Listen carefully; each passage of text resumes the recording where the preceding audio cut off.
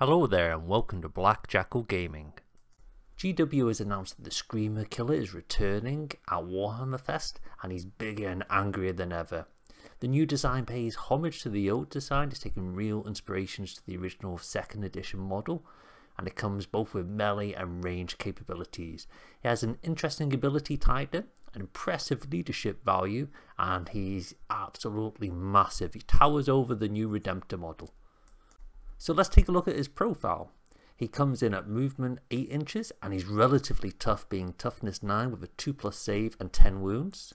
This will make him relatively difficult to move from the battlefield with small arms fire and medium arms fire. However, we've seen with the newer las cannon being strength 12 that it might make short work with him, so you've definitely got to make sure that he's not left out in the open with some of the anti-tank weapons available.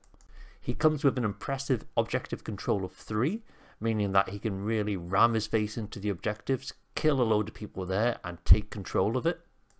And he comes with a massive leadership of 8+, so it's going to be very hard to make this guy fail his battle shock tests.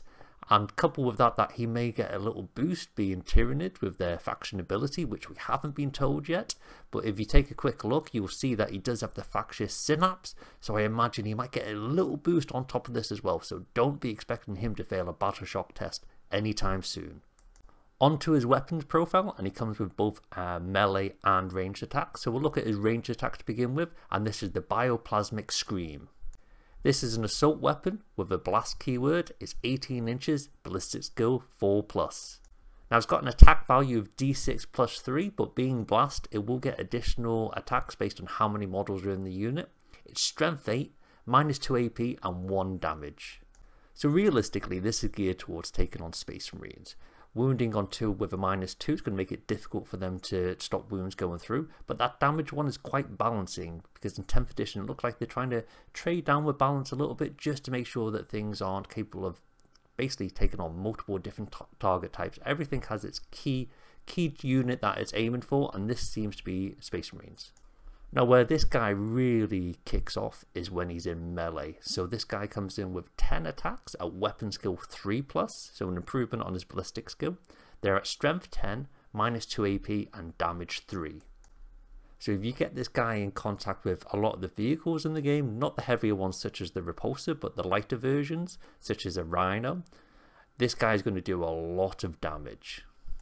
So he's got a couple of abilities locked into his profile. The first one is a Death Scream. Now what this does, it allows you to select one unit that's been hit by his Bioplasmic Scream during this turn, and you can select it to take a battle shock test. Now this battle shock test will have a -1 to the value. What this means is that, for example, the new Space Marine units, they'll have to roll 2d6 and try not to score above 5 to fail their battle shock tests. This can be very useful when targeting those slightly harder to move units rather than a guardsman, to try and really minimize the damage output and take away their objective control. His other ability is Deadly Demise. Now we know that this is the amount of mortal wounds that are given out when a monster or vehicle explodes. So when this explodes, it'd be 1 mortal wound for every unit within 6 inches. So all in all, this guy looks pretty good. He's got a decent range ability. With it being assault and blast, it's going to really allow him to charge in there and do maximum damage on the way in. But where this guy really glows up is in melee. He's going to do a lot of damage to medium and heavy infantry, and those medium light tanks he's going to make short work of.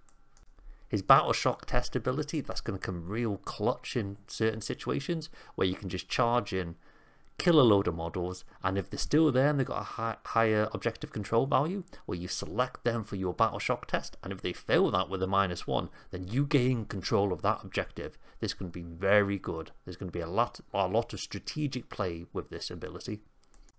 Thank you for watching the video. If you have any comments, then pop them below in the comment section. If you enjoyed the video, then please hit the like button, as it greatly helps the channel. Hit the subscribe button to see any future Warhammer content.